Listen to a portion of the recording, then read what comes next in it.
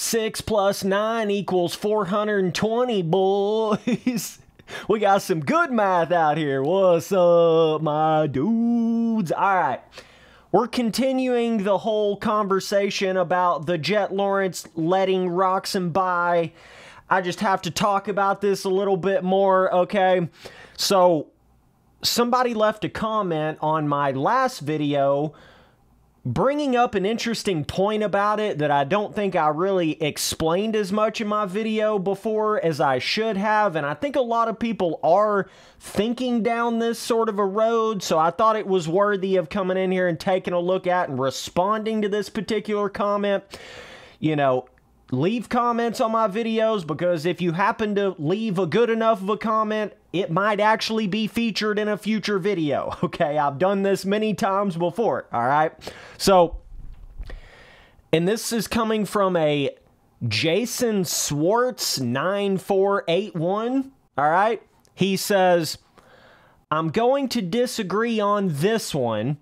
Jett's not afraid to get past. He's fought off Sexton's charges in the past.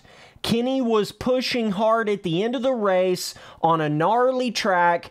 Jett wasn't comfortable pushing that pace. It was an inevitable pass. I think it was a pretty smart move. Would I have done it? Nope. But I think it was a team decision. Okay?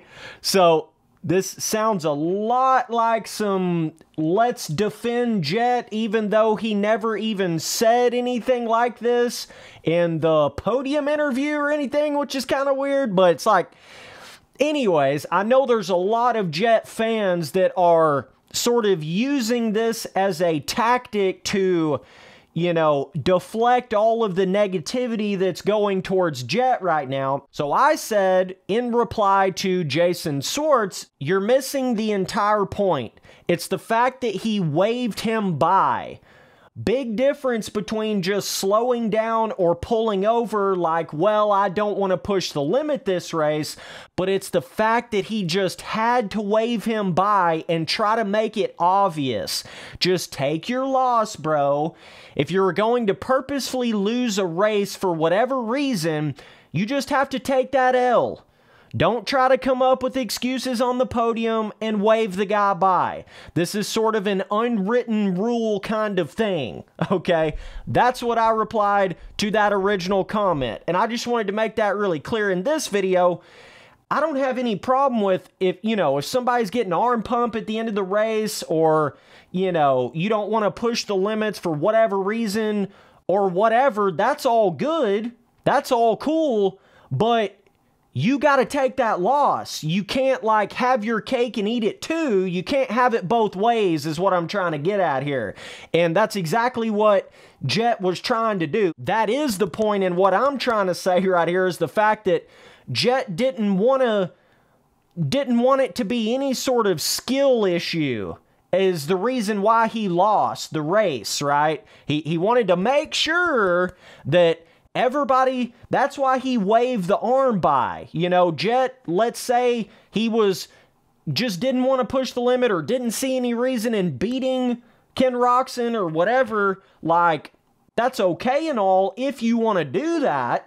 You know, I'm sure there's been plenty of times before that a Tomac or a whoever has, you know, for point's sake, they've had somebody really fast right behind them towards the end of a race, and they thought, what's really the point? I'm not going to sit here and battle this guy. I'm just going to sort of slow down and basically let him go by, you know, stop fighting as hard as you could and try to build up points, kind of like a strategic racing, long-term strategic racing sort of game plan, okay? And then with this particular case with Jett Lawrence letting Ken Roczen go by him, it's all a disrespect kind of thing. That's what makes it different, you know. Had Jett just pulled over to the side and he didn't wave Roczen by, you know, and then he got on the podium and he was like, well, I just didn't have it this race, bro, you know, or I just didn't want to push that sort of limit, you know, Roczen was on one, I just didn't want to push it that hard, that's why I didn't do that. That would have been an entirely different story, okay?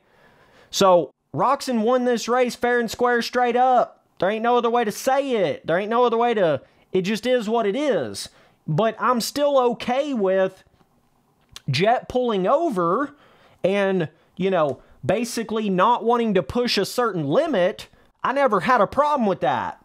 But in my previous video, I remember saying, you know, letting somebody pass you goes against everything that motocross is all about. You don't ever let somebody pass you, which is true, but there's a big difference between, you know, what Jett Lawrence did, where he's pulling over and then waving somebody by and making it obvious. There's a big difference in that right there, and just somebody not wanting to push the limits in a race, so then they purposely slow down to basically let a guy win. Those are two completely different animals, okay? In the case of Jett Lawrence, you know, if he's trying to think of it strategically, that's cool, but then you can't make it super obvious that you're just letting somebody go by, because then you're kind of making it where it's like, well, now nobody's going to know whether or not I was trying or not, or if Roczen really won the race or not. You know, that's what I mean by it goes against everything that motocross is all about.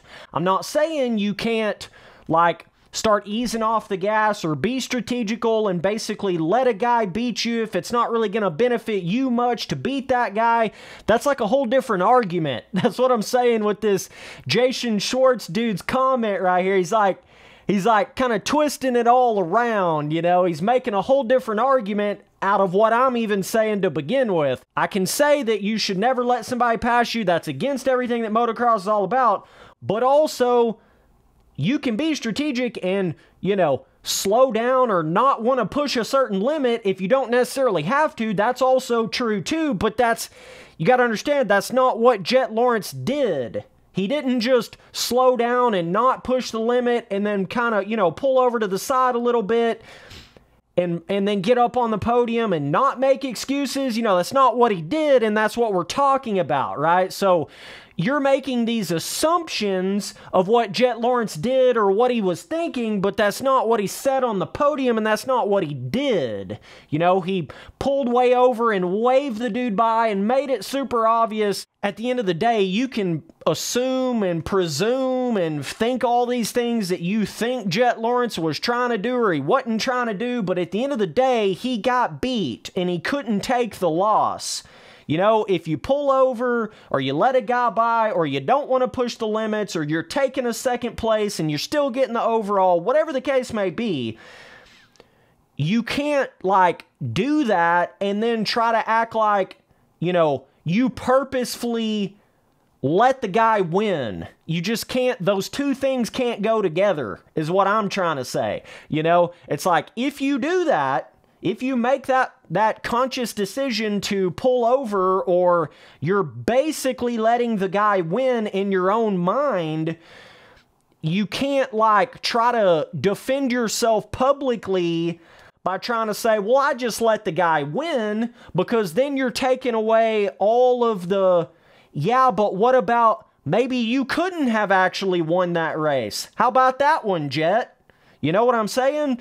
Now we'll just never know, because you had to make it obvious that you were waving the guy by and saying all that stupid shit on the podium. He was on you. It was shaping up to be an amazing second moto.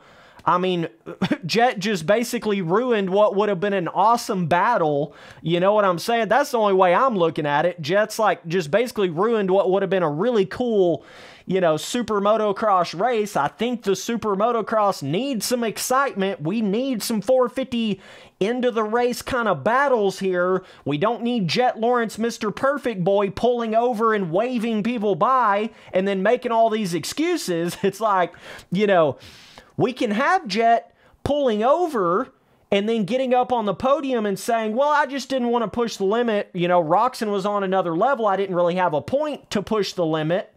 You see what I'm saying? Had Jett said something like that on the podium, you know, it's basically admitting that you lost because you didn't want to push that kind of limit.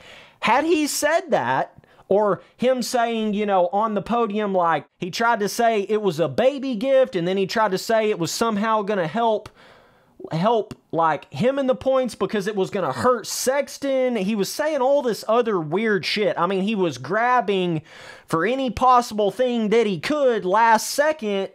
You see what I'm saying? That's what it was. To try not to admit that he just lost the race. Okay? And that's the unwritten rule in pro motocross and supercross that I'm talking about, you know? If you're going to let a guy win, you got to take the loss.